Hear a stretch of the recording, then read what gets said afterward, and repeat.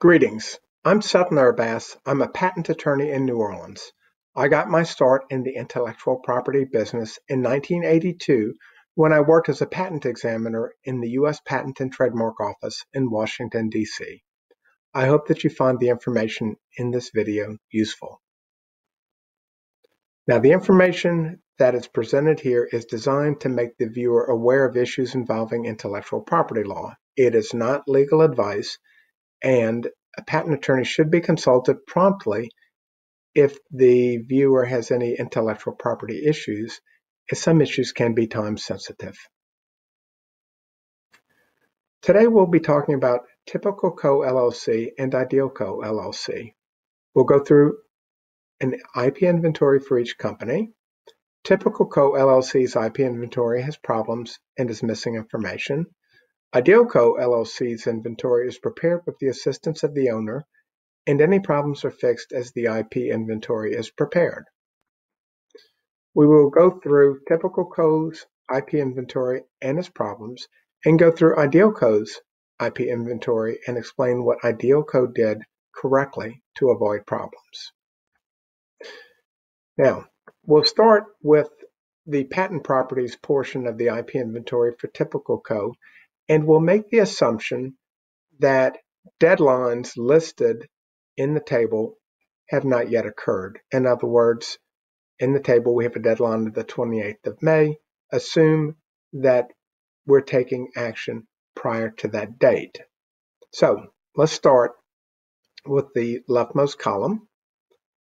This is a U.S. patent application involving inventors John Boudreau and Pierre Thibodeau, one Typicalco employee, one Machine Co. company employee, and neither of them has an obligation to assign patent rights. Now, the date of first non-confidential disclosure was the 28th of May 2019. The invention is power tongs, and they're sold under the mark Power 200. So a U.S. patent application is due by the 28th of May 2020, 1 year from the first non-confidential disclosure of the invention. There could be some foreign patent rights available, but they would be limited as most foreign countries require a patent application be filed before an invention is made non-confidential in any way. This is the portion of Idealco's IP inventory relating to patents. A patent application has already been filed. It was filed on the 14th of May 2019, listing John Jones, who has an obligation to assign to Idealco LLC, and Pierre Thibodeau, a Machine Co. employee, who likewise has an obligation to assign to Idealco LLC. Now, the reason why they both had an obligation to assign to Idealco LLC is because Idealco LLC had everyone sign agreements before production began, before the invention was developed, requiring everyone who worked on the invention to assign patent rights to Idealco LLC. Now, the first non-confidential disclosure of the invention was on the 28th of May 2019, after the patent application was filed. The patent application is for a centralizer for perforating operations, and is sold under the trade name Idealcent 1001. A full patent application in the U.S. and a possible PCT application is due on the 14th of May 2020. Now, the applicants are Idealco, and the assignee of record is Idealco, and the assignment was recorded in July of 2019.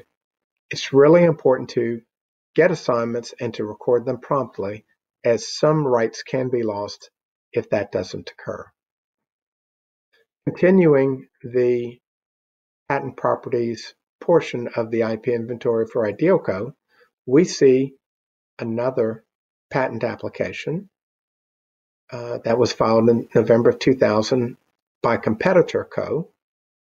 And there's an issued patent that issued in 2003 and is for a centralizer, and the patent is to expire in November of 2020. Now, Idealco has this in its table because it needs to make sure that it avoids infringing this patent until the patent expires. Now, this is a portion of Typicalco's IP inventory involving trademark properties. In the first row,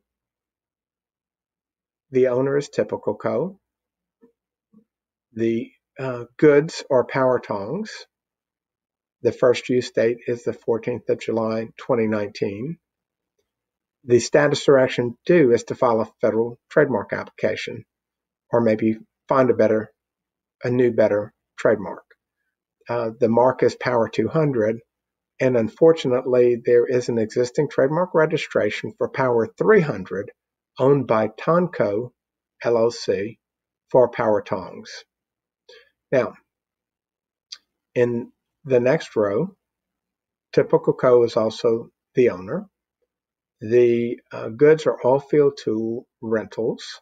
First use date of June 2005. Again, the status or action due is to file a federal trademark application, and the mark is Typicalco. That is the company's name. It's his trade name. It really ought to protect it by filing a registration application. Here's the portion of the IP inventory for Idealco for trademark properties. In the first row, we have a trademark application filed May 14, 2019, owned by Idealco. The goods are centralizers for perforating operations. The first use date was the 10th of July, 2019. So you can see the application was filed after, or rather, I'm sorry, the use began after the application was filed. The status is that there is a response that needs to be filed by the 14th of March, 2020. The mark is for IdealScent 101, and a potentially conflicting mark is registration number 2222222 for IdealCert, owned by Certain Co. Inc. for drill bits for all field use. So we have IdealCert as the existing registered mark, IdealScent 100 as the proposed mark, centralizers for perforating operations for the new mark, and drill bits for all field use for the ode. This may be a challenge, but we believe that Idealco may prevail and get a registration for its trademark.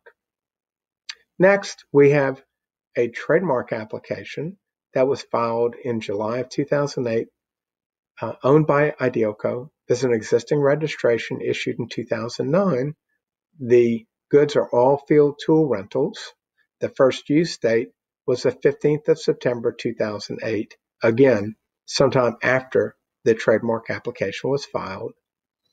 So what Idealco did properly is it checked first to see whether or not the mark might be available.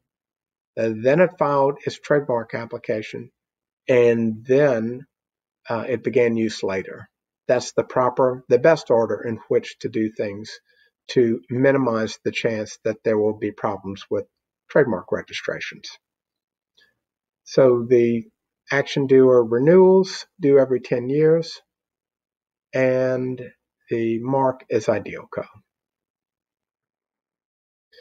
Next, we talk about copyright properties. And Typicalco has text on its website, owned by, unfortunately, its website developer. The website developer created it, and under U.S. copyright law, the website developer owns the copyright in the work. The status or action due is that an assignment agreement is needed with the website developer. Next, we have photos on the website. And in this case, the owner of the photos are various authors because the photos were downloaded from the internet. There's a problem with that because under U.S. copyright law, copyright protection is automatic. Just because something appears on the internet does not mean that you have the right to copy it. And Typicalco could be charged with copyright infringement for reproducing those photos on its internet.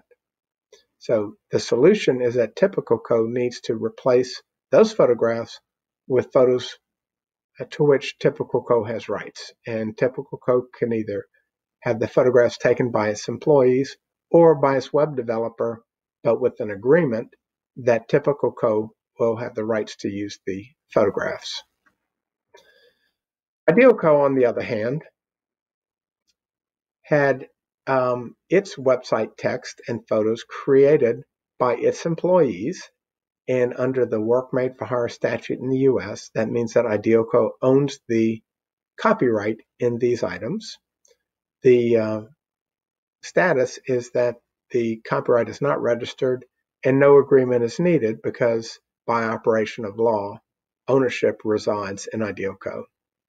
Now, we also have an animated video, which is owned by Idealco. It was created by Videoco, but there was a written agreement before the video was created requiring Videoco to assign the copyright to Idealco. And in this case, again, it is not registered, and there's an agreement that states that not only is the copyright assigned to Idealco, but all electronic files needed to alter the work are given to Idealco. That's a very important provision in an agreement because it does Idealco no good to have the right to alter the files or to alter the work if it doesn't have the underlying electronic files necessary to do that. Trade secrets. Typicalco has an electronics for control of the power tongs. All of the employees know about it. Nobody signed agreements. Unfortunately, any of these employees can tell anybody they want about these electronics, and therefore, unfortunately, if it's currently a trade secret, it won't be a trade secret for long. On the other hand, Idealco created a lubricant formula. Two of its employees know about it. They've both signed agreements to keep it confidential. And there's an agreements folder on the Idealco server. There's a printed copy in the Idealco safe and an electronic copy in the patent attorney's electronic files for Idealco. One important thing about trade secrets is not just that they are subject to to reasonable efforts to keep them confidential, but it's also important that they be properly documented in the event that someone dies, someone switches jobs, something happens, the only copy of the formula gets lost. It's important to have multiple copies in different locations. Now, Typicalco has a website, and its domain name is typicalco.com. The current host is listed there. Status is that it needs to be renewed in 2020, and the registrar is shown there. And the person who knows where all the information is kept is also shown in the table. Idealco, if you see here, hosts its own, the domain name is Idealco. It's hosted by BA Marketing. The passwords are saved in a location where Idealco employees can find them. The renewal status is listed in the table. And John Jones is listed as a person with information about where the registrar login information is kept. Going back to Typicalco, we don't know where the information is kept, and the person keeping the information is not a Typicalco employee. And again, it's important for companies to know how to control their own website, how to control their domain name, and have information about who in their company knows this information, and to make sure that information is secure somewhere. Now, Typicalco's social media is listed here. Unfortunately for Typicalco, it has none. Idealco, on the other hand, is aware of the value of social media. It has a Facebook page, a Twitter account, and a LinkedIn account. It keeps track of when the last post occurred so that it can update or post at a frequency that is considered appropriate for each of the different types of social media so that their social media doesn't look too stale or, conversely, too busy.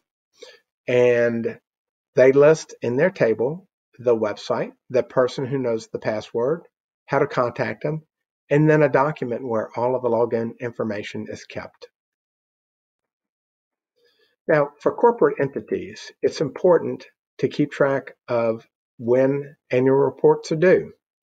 A lot of companies don't do this, and they frequently fail to file their annual reports. So we recommend that our clients keep in this IP inventory information about when their annual reports are due and who's responsible for doing that, namely their corporate attorney and the contact information. So here in this table, we've got everything we need now, but as you can see, even assuming that this is taking place sometime in 2019 or early 2020, the annual report is long overdue. Idealco, on the other hand, is in good standing. It's got an annual report that's due sometime in the future, and this table lists its current attorney and contact information for that attorney. Now, it's also important to list key employees and contractors in this IP inventory and to make sure that there are agreements with each of these. So in this case, John Boudreau is a typical employee. We don't see an agreement here. Machine Co, an important supplier, no agreement. Videoco, another important supplier, no agreement. Idealco, on the other hand, has an employment agreement, which includes an assignment obligation with John Jones, and the agreement is kept in multiple locations. Machine Co has also signed a confidentiality and assignment agreement, and that is kept in a safe place. Videoco has signed a confidentiality and rather a copyright assignment agreement, stating in part that all electronic files needed to alter the work are given to Idealco. Rights of publicity occur in some businesses, especially with advertising. So in this case, assume Ronnie Receiver is a wide receiver for the Saints. We have the contact information for this famous person. We mention in the third column the presence or absence of a licensing agreement. In this case, there was no written agreement, unfortunately. So when Ronnie died unexpectedly, his wife Rhonda sent a letter and demanded termination of use of the commercials for the Power 200 tongs with Ronnie's likeness. On the other hand, Idealco hired Drew Payton, and the contact information is shown here, and did get a written license agreement for use of the name and likeness of Drew Payton to endorse Ideal Scent 101 centralizers.